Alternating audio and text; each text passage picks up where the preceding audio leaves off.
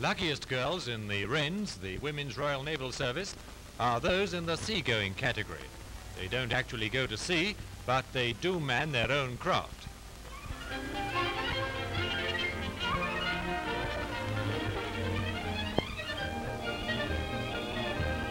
In certain United Kingdom ports, girls like these have taken over the job of ferrying from quayside to ships at their anchorage.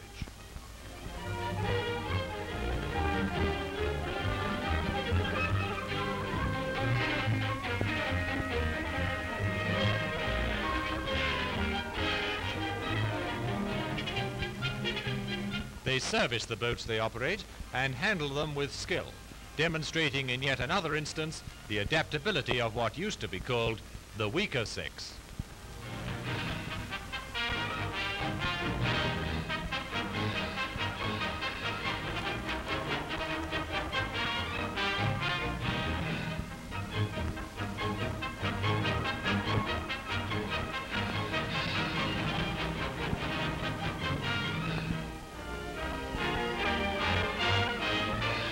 Of course, all this makes life much more difficult for the matelot. Time was when he could swear with impunity. Nowadays, he has to watch his step. You never know what may be coming up on your beam.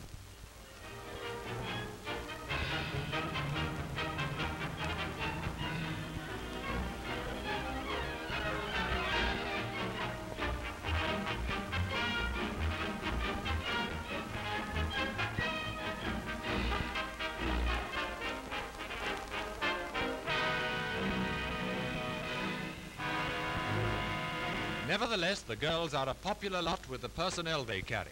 Like them, they are doing a man-sized job.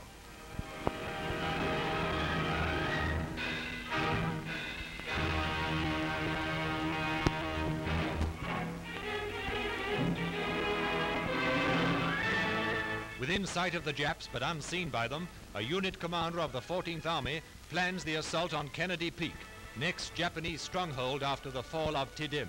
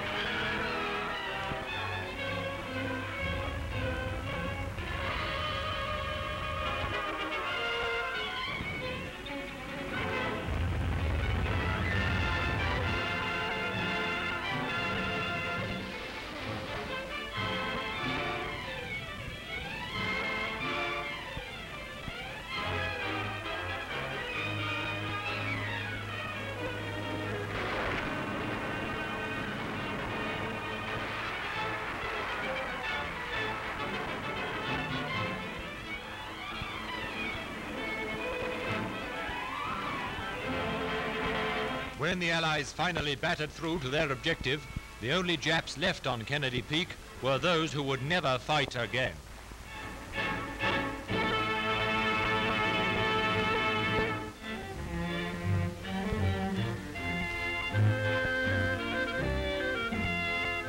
Antwerp, on the Scheldt, seems a long way from the Battle of the Snow-clad Ardennes. Yet it was the imports through this great port, second largest in Europe, which enabled the Allies to halt Rundstedt's offensive in the Belgian Bulge.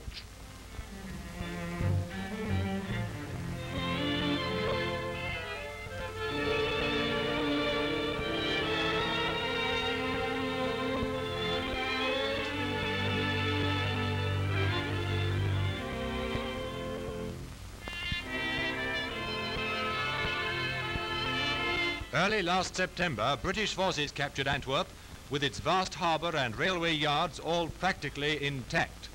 For weeks afterwards, German defenders of the islands controlling the sea approaches to Antwerp fought bitterly to deny the Allies the use of the port. The ending of the Battle of the Scheldt marked a new stage in the war. It wrecked the German strategy of delay. Since then, 1 million tons of war supplies a month have been poured into Antwerp, Havre and Cherbourg alone.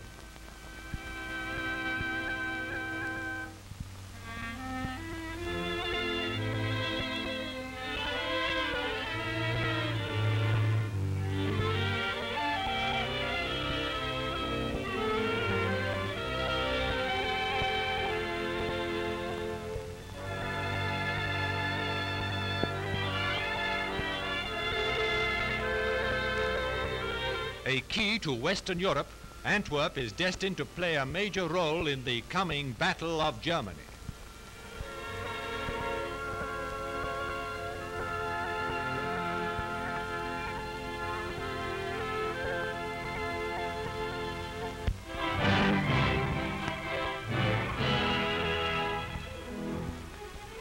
Mosquitoes of Coastal Command take off for a sweep of German shipping up in the Norwegian fjords.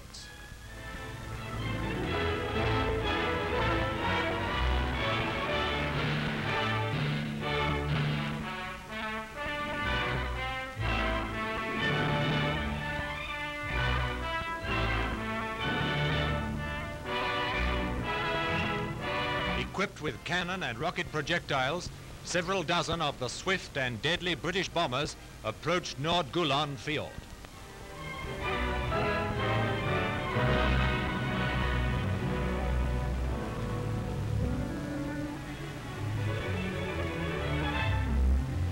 Here, between precipitous mountains, was sheltering a Nazi convoy, heavily protected by anti-aircraft batteries. How the mosquitoes did their job is told in these dramatic pictures.